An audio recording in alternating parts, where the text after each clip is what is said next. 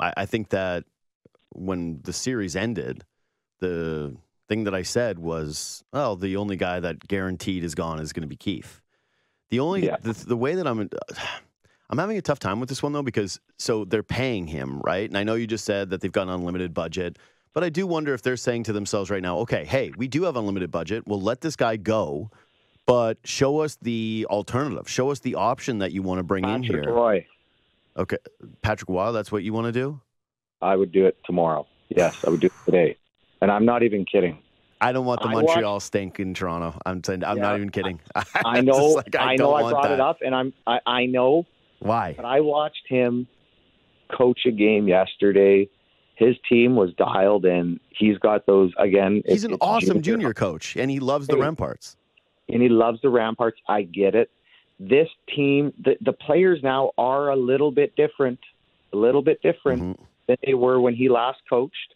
I think he's learned what he needs to do at the NHL level in order to be successful. When he came in, I remember playing against Colorado when he was coaching. He had this hardcore man-on-man system, and we'd play against them, and we would take advantage every time because it's like you can't play strict man-on-man to that degree in the NHL or you're going to get just taken over all over the ice.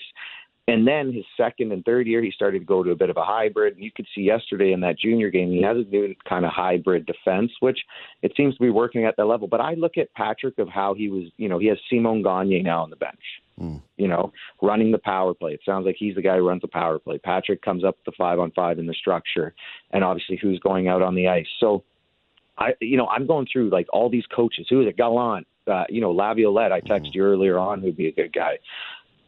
Patrick Roy, I think would be Roy or Roy, whatever you want to go by. Nice. I go by the right way to say his name. He's one of the greatest players of all time. I try to throw a little respect, unlike you, I guess. Yeah, Roy. Well, my middle name's Roy. So anyway, I don't think that they are taking the shot from you. Like they're not like, what does Kris Versteeg call it? Oh, actually, that's the right way. No, he's Roy. He's Patrick Roy.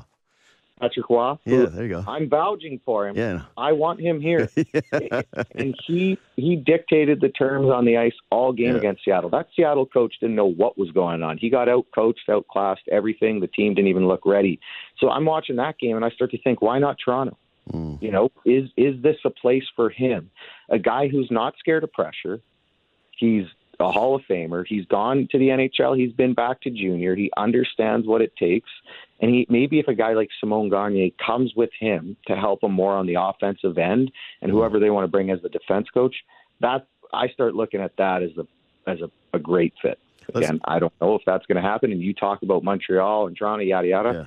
But I'm looking for a guy who's not scared of the pressure, who could come in here, could lead a team, who's got a personality. I think the fans would rally behind him, and he's someone that understands what it takes. So again, just looking at all the coaches out there right now, and someone, who's not better than Keefe? This guy's better than Keefe.